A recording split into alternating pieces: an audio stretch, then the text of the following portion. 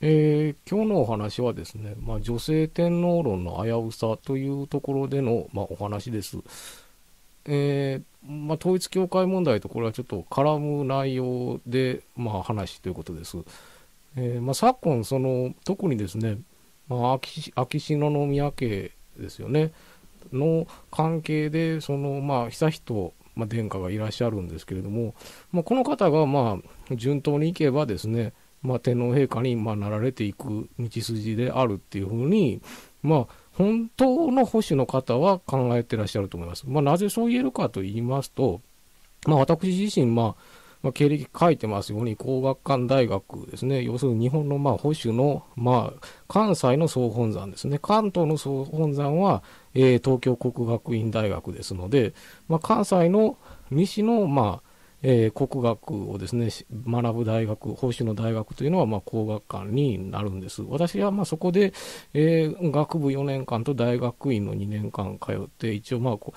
その神道学科でしたので、神道を研究する学問をしておりましたので、その立場の人間が言うことです。で、神社会の人たちもこの考えに、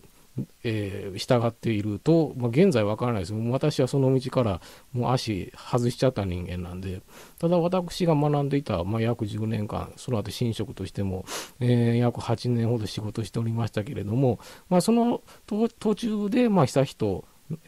殿下がご誕生されたということで、当然神社にもその時ご誕生の垂れ幕が、出されてお祝いということになりましたね。やっとですね、その皇統を継がれる方が、ご誕生になられたということで、お祝いしたというのは私自身記憶がございます。ですので、その本当の保守本流を歩かれている方でしたら、その女性天皇を誕生させるというふうなことに関してはですね、否定的であるというふうに私は思います。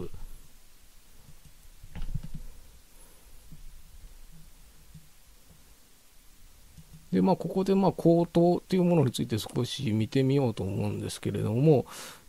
天上界を治められる、方として、天照大神ですね、イザナギ、イザナミの二柱の、狼様の子としてお生まれになられたのが、これ日本書紀古事記によって記述は若干違うんですけれども、天照大神様がご誕生になられて、天上の支配者となられたということですね。で、そこからですね、スサノオノミコトとの受け入れによってお生まれになられたのがですね、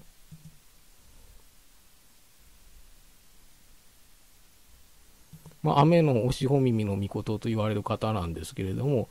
そのお子様から数えられて三代目にあたるのが、ニニギの御事なんですね。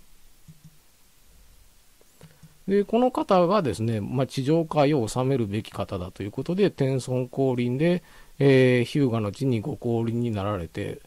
高千穂ですね、ご降臨になられて、そこからさらに三代目が、橿原の地で即位された初代神武天皇。この方が、歴代天皇の初代一代目になられる方ですね。で、この方の血筋ですね、が男系ということになりますので、この血が歴代天皇に引き継がれまして、現在の近所陛下に至るまでですね、男系で引き継がれてきたということですね。武烈天皇の代にですね、ご血統は断たれたんじゃないのかというふうなことも言われたりするんですけれども、一応その傍系にあたる方っていうのが慶太天皇という方でして、ご即位されて男系の地を守られたといういきさつがあります。ですので、現在に至るまで男系継承、途中には確かにですね、推古天皇と言われるようにですね、女性の天皇というのは幾人かいらっしゃったんですけれども、この方はみんないずれもですね、男系の女性の天皇であって、女系の天皇ではないということですね。ですので、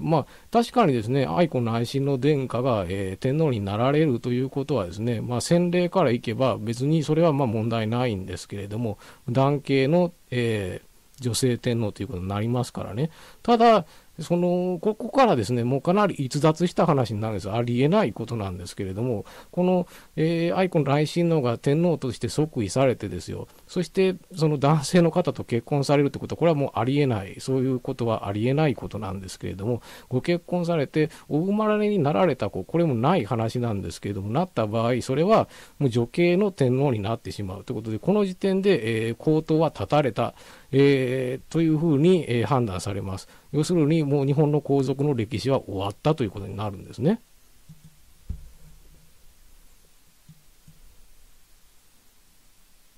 これは保守本流の道を歩かれている方でしたら皆さん絶対そう言うはずです。それじゃないとかいうふうなことを言う人は絶対にいません。もう歴史的に見てイギリスがどうだとかこうだから日本も変えた方がいいとか言い出したらもうそれは保守じゃなくて革新派ということになってしまうので、まず考え方としてその日本の国体というものを考えたときに違うということです。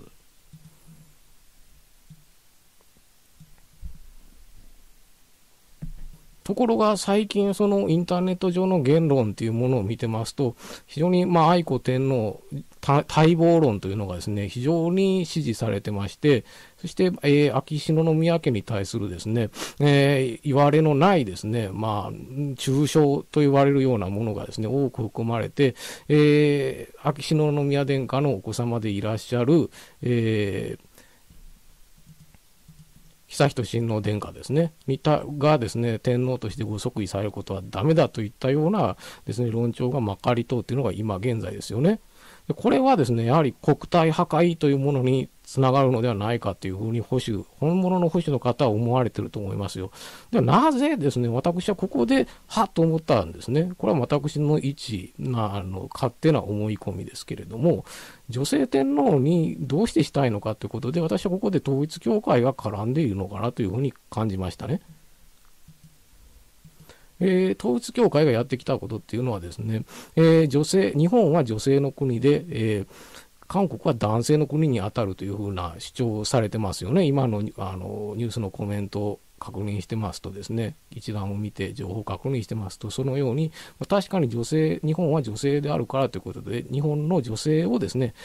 韓国国内に嫁がせて、国際結婚するということを、奨励してきていましたよね。だからこの考え方が根底に実はあって、女性天皇を推し進めているんじゃないのかなというふうに私は感じました。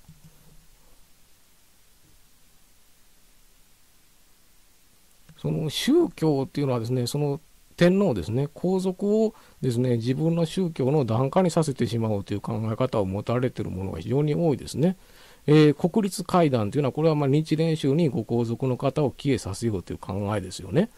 ですので宗教というのはどうしてもそういう性質があるんですよ。ですから私が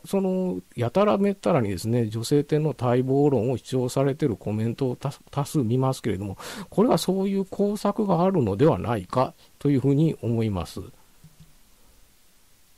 愛子内親王殿下をですね女性天皇として即位させて、韓国の家柄のある人と結婚させよう、国際結婚させようという意図が実はあるのではないかということです。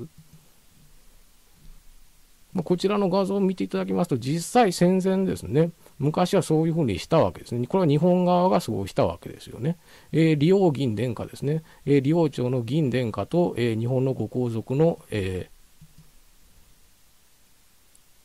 梨本宮、内親の殿下ですね。と、銀殿下が国際結婚されて、これは韓国のこちらの方新聞になってますけれど、日銭永久の真偽、よしみを親しく結んだといった内容で書かれてますけれども、こういう歴史っていうのが、日本と韓国には昔あるんですよね。で統一教会というのは歴史的問題に対してすごく根深く怒りを持っている、恨みを持っているというようなことが今、しきりにニュースで報道されてますので、こうした歴史的背景を彼らはですね未だに忘れていないのではないか。本当の意味での日銭友好永久の真偽のためということで今現在考えているのはなくて、リベンジということですよね。リベンジしたいという意識からですね、女性天皇を即位させて韓国の方と国際結婚させるというふうなですね、その信仰上の、目的っていうのがあってですね、ああいう活動をされてる、声高に叫んでですね、日本人の同調を買おうとしている一派があるのではないかというふうに感じたというお話ですね。でこれはちょっと話一つずれますけれども、私の知り合いは伊勢神宮に勤めた方もいます。でその方がですね、昔ですよ、もうかなり前だけれども、ぼやきがてらに言ったことが、別の宗教に伊勢神宮が乗っ取られるかもしれないねっていうふうなことを話したことが、なんていうか、もう暗い顔で私にね、話したことが昔ありました。乗っ取られる、他の宗教に伊勢神宮が乗っ取られるんじゃないかっていうふうに私に話したことがありました。これは都市伝説的な範囲であるとは思いますけれども、女性天皇の問題っていうのはそういうものがはらんでいるんじゃないかなというお話でした。ご視聴ありがとうございました。